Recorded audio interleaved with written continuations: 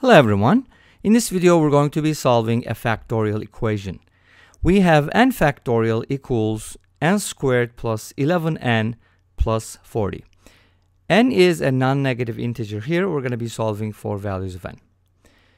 Alright, so let's first of all notice that n equals 0 does not work.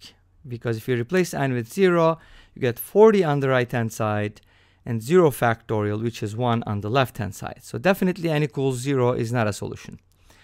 So given that, we can safely say that n factorial, which is equal to n squared plus 11n plus 40, is greater than 40. And this means that if you think about the factorials, 3 factorial is 6, 4 factorial is 24. So that means n needs to be, and 5 factorial is 120. That means n needs to be greater than 4. So let's go ahead and keep that in mind, and let's do divide both sides by n.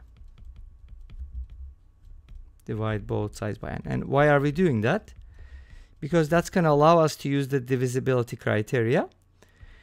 And it also shows us something interesting. So anyways, n factorial can be written as n times n minus 1 factorial. Let's go ahead and do that first.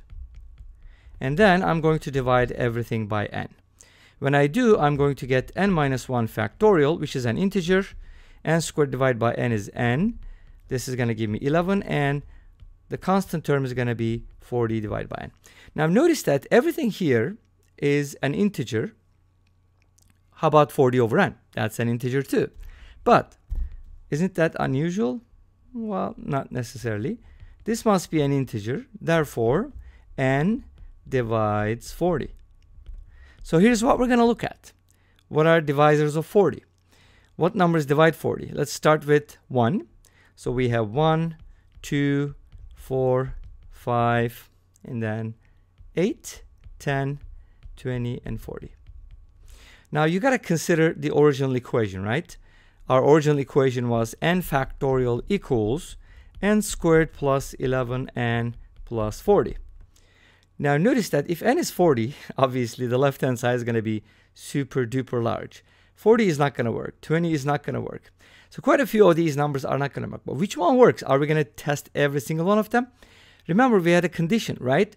When we looked at the value of n factorial on the right hand side, we noticed that since these are non-negative, the n factorial had to be greater than 40, which means n is greater than 4. So that kind of gives us a nice lower bound. So we're not going to consider anything less than or equal to 4. 1, 2, and 4 are gone. So we pretty much are left with 5, 8, and 10. And obviously 10 factorial is also going to be very large, even 8 factorial. So that's probably 5 factorial. Well, let's just test it out. We only have a few values. It doesn't matter. Let's start with 8. How about that? If n is equal to 8, we get 8 factorial on one side. And on the other side, we get 64 plus 88 plus 40. And think about it. 7 factorial is 5040. When you multiply that by 8, you're going to get something like 40,000. And obviously, this number is going to be much, much smaller. So n equals 8 is not going to work either. 10 is going to be way too large. So we're left with 5. But let's go ahead and check if 5 works. So let's go ahead and test 5 out. We have n factorial equals, oops, I already have the equation, I don't have to rewrite it. So I'm going to replace n with 5. I have 5 factorial, which is equal to 120.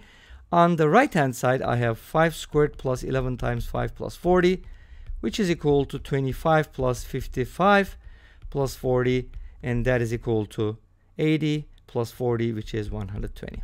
And yay, n equals 5 is a solution, and that is the only solution that works.